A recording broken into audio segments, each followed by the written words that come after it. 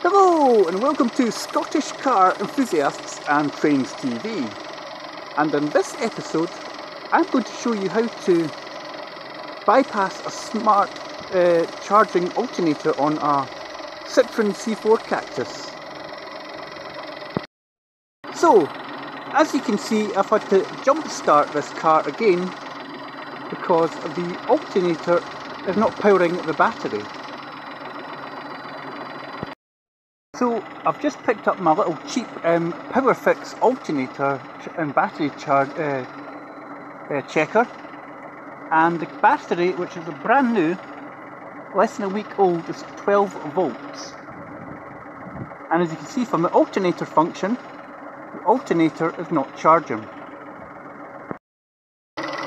So what we need to do is disconnect this lead here, which will then start charging the alternator.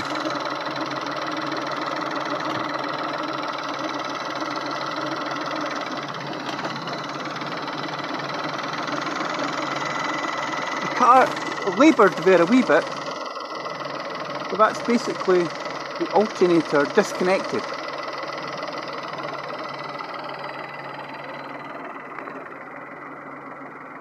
And if we go back to our battery and alternator checker, you can see that it's beginning to charge. It's charging okay.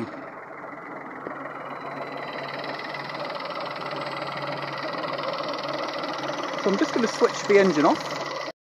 So I'm back in the car now. So basically what it is it requires a software update from Peugeot or Citroen. Now,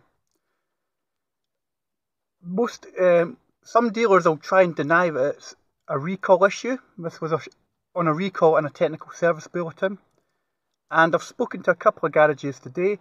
One garage is going to charge me £126 just to stick it on a diagnostics machine, which I think is a joke. But I've also spoken to a Citroen specialist who, the moment I told him what the issue was, basically said, "Oh, that's a software update." So I've basically disconnected the Smart Alternator, and that will now charge the battery at 14 volts. It'll also put on any warning lights on the dashboard.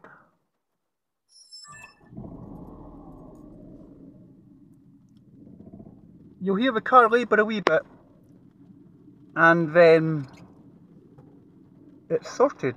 There's not any battery warning lights or error messages displayed.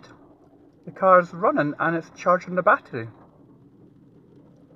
So that's just a little temporary fix. So if you are having problems with your battery on your Citroen C4 Cactus or any car with a 1.2 Puretech HMZ engine, then you can temporarily disconnect the alternator lead that powers the smart charger to the battery, smart charging alternator to the battery, and that should then start charging your battery. Then I would recommend you contact your local Peugeot or Citroen dealer or a Peugeot specialist and get the car in for the ECU update on this. So if you have any queries, please do not hesitate to drop a comment in the comment section below, and I'll catch you on another future video of Scottish Car Enthusiasts and Trains TV. Farewell.